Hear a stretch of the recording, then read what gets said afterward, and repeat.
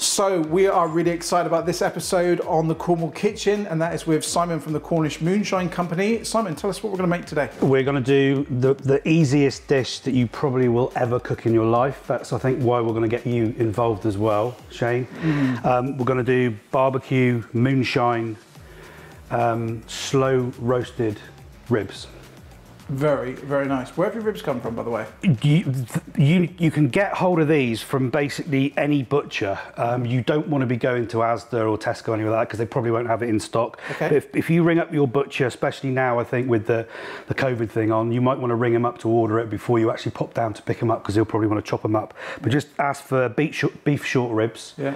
And they are short ribs. Basically, the whole rib is quite long, but you want to get him to chop them in half. Yeah, so you don't want to be doing that in your place, trying to like hack the bones and things. You want them small enough that they're going to go into a pot.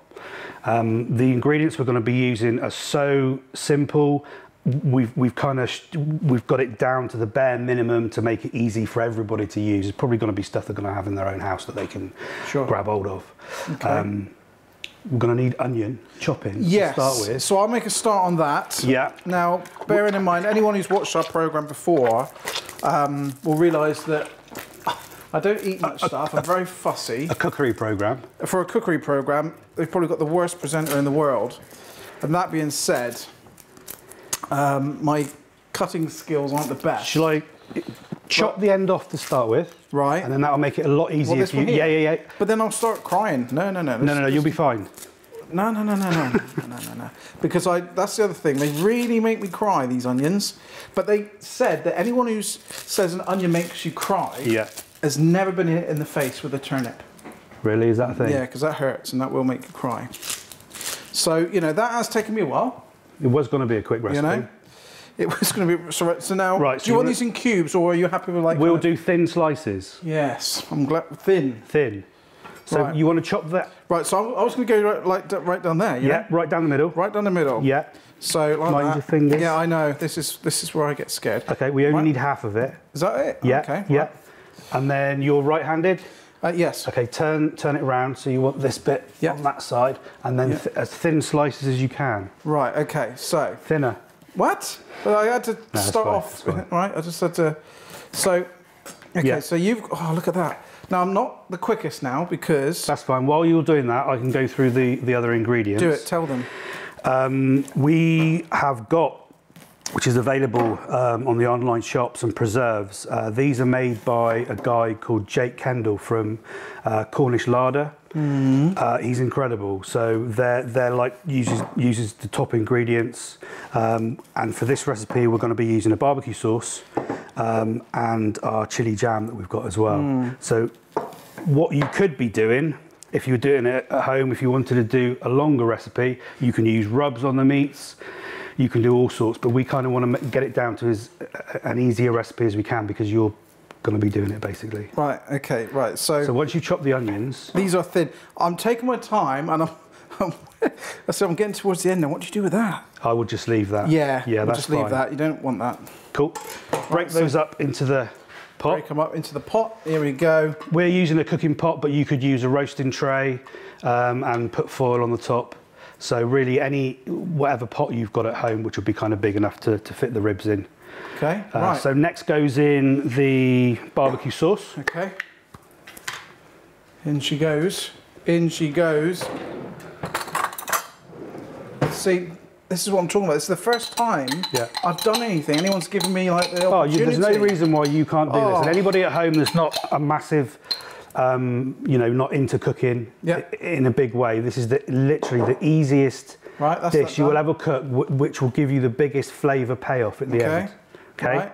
Now what? Next is we'll go for about half a jar of the chilli. Right, I see. I like chilli and all, so that's good. So really we're using Jake's ingredients and flavourings to make it easier for you to give us a good... So he's done the hard work, really? Exactly, he's done all the hard work. You're just taking advantage of that. I've taken advantage of it. If you don't want to buy the Moonshine chili jam or the Moonshine barbecue sauce, you can use barbecue sauce that you've got at home. Why wouldn't anyone want to buy yours? I'll just buy yours, just keep it simple. Cool. Right, now what? Next, a bit of alcohol. You cannot beat a bit of alcohol when you're cooking beef. So anyway, that's been a fantastic session. So we use alcohol all the time. How much of this? Right, I think fill up so we can get the measures right. You've got the empty barbecue sauce. Yes. It will foam up, so just fill that up. That'll probably be enough. Wow, what a good little tip that is. Yeah, and you'll clean out and get the rest of the barbecue sauce in there as well. That's fine. What a good idea. Just pop like that in. Yeah, that'll be about bang on. And then you want to give that a really good mix. Okay. So there's your sauce. There's my sauce. I mean, it literally. A spoon? Yeah. Here we go. You seem to be managing well, Shane. I tell you what, with your help, I could be the best. You reckon?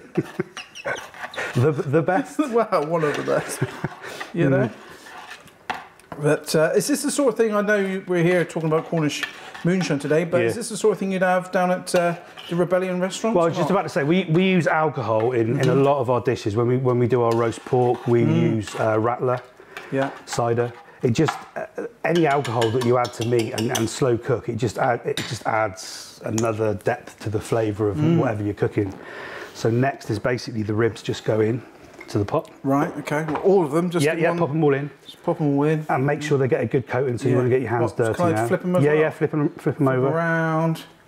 Just get my hands dirty. Yeah, it's like being at school. Everyone likes that, don't they? You know. Oh, this is so easy so far. Exactly. Yeah.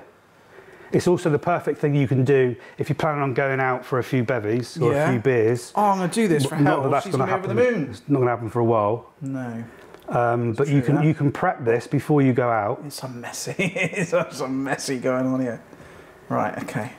Don't know if this other one's going to fit in there, Si. And then when you got back from the pub, it's ready, ready to go. Like that's it. Give it a good coating. It'll shrink a bit anyway, I guess, as it cooks when it will do. Yeah. So lid on. Hang on a minute. I just want to tilt it one more time.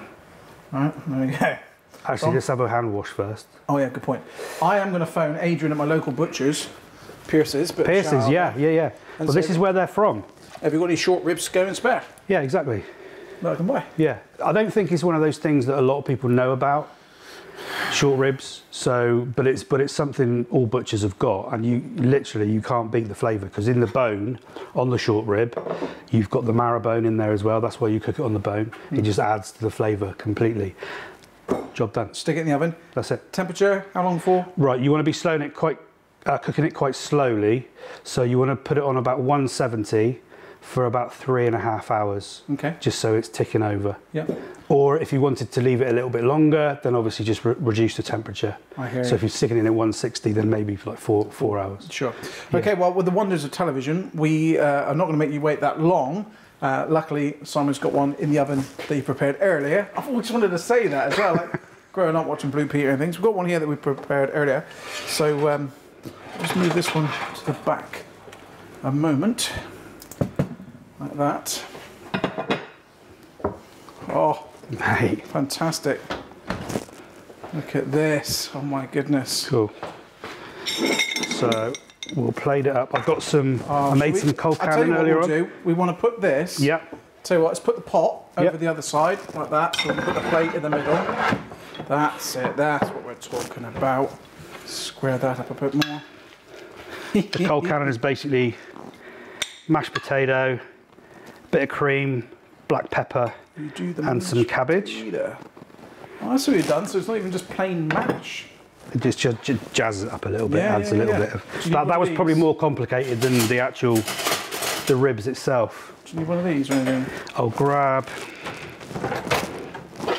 Oh, look at this! He's all prepared. Oh, mate, look at this. What you said about the meat shrinking off the bone. You can see there, and this one is actually fallen off the bone. So the bone's in there somewhere.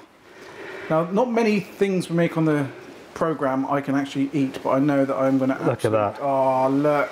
And because it's quite a lean meat, I've not taken off any of the fat from there. That's kind of just juice, and it's kind of. This is amazing.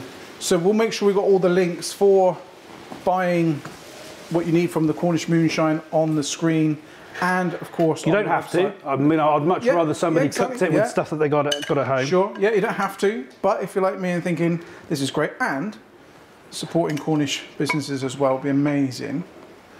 Oh, Si, I tell you what. Huh? Hey, you're going to make someone a lovely wife one day. Well, that's absolutely magical, and it is smelling delicious again. You are going to try it then? I am going to try a bit. We do need to get some pictures of it, so I'll eat this from behind so that it doesn't look bad when we actually film it afterwards. Let me go from the side here. I don't want to ruin the display because I know. No, dig in. Give it a give. Yeah, yeah, yeah. You know? Yeah. But my goodness me, mate. I'm all over this like a cheap Trago soup. Oh, yes. That's what I'm talking about. You can definitely taste the alcohol, taste the flavour there as well. Yeah. But that is absolutely lush, mate. I mean, because we cooked it for so long, the alcohol's burned off, but it just leaves that kind of... Well, especially because we're using a dark ale as well from Sharps. It cuts through. I like it. Yeah. I mean, but you could use red wine. You don't have to use ale. You can use stout. Oh, that is absolutely delicious, mate. Good. Out of 10, it's a definite 9. Great. Because never ever give anyone full marks. Someone said to me once, because there's always room for improvement. Where that's going to be, I don't know, because that is absolutely stunning. So there you go. That's something you can make at home. If I can do it, then you can do it. My thanks to Simon and everyone, the whole team at the Cornish Moonshine Company, and of course everyone at Rebellion. And this is something we can certainly do during lockdown. So thank you very much, mate. Cheers.